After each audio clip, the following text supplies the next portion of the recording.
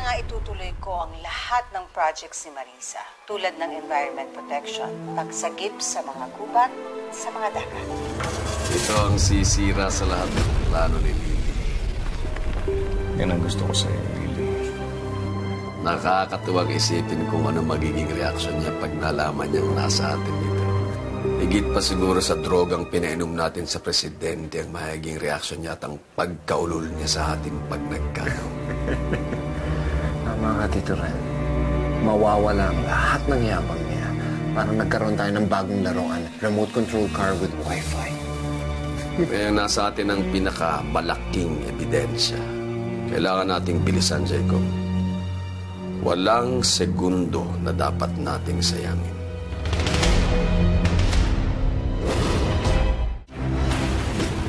Akala ko ba hindi pa natin sasabihin kay Lily ang tungkol sa video na binigay sa atin ni Cedric? Yes, before, pero ngayon hindi na.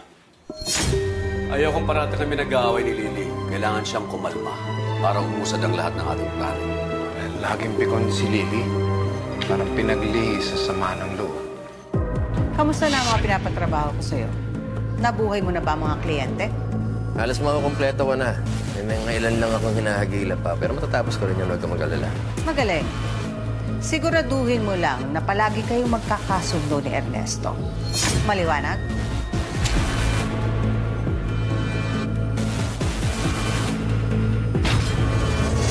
Lily, parang laging may gustong patunayan. Walang kasiyahan. Pare-pareho lang naman tayo. Jacob, si Lily ay lumaki na hindi kinikilala ng mayaman niyang amang Inching. Kaya yan, parang laging nakikipagkumpetensya. Kailangan ko pang takutin para umamo.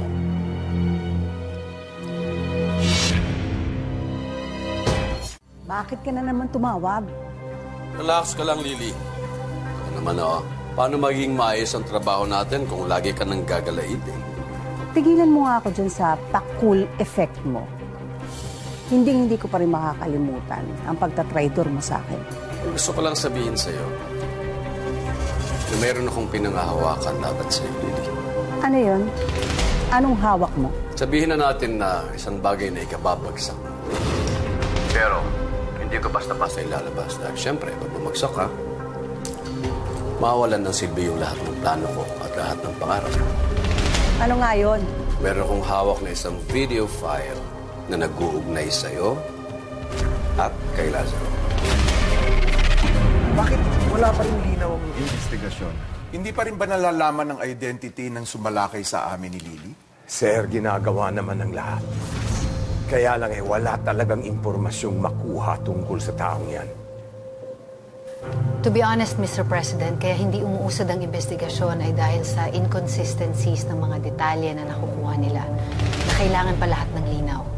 Nagsisinungaling ka. Nakuha na ni Meilin yan. Lily, matalino ka pero bobo ka pa rin. Sa palagay mo ba, hindi magpapagawa ng maraming kopya si Lazaro? Nakakuha nga ako ng kopya bago namatay si Cedric. Kailangan na ng kasagutan sa lahat ng ito sa lalong madaling panahon.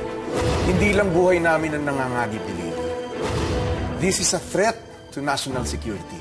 Yes, sir. We understand that perfectly.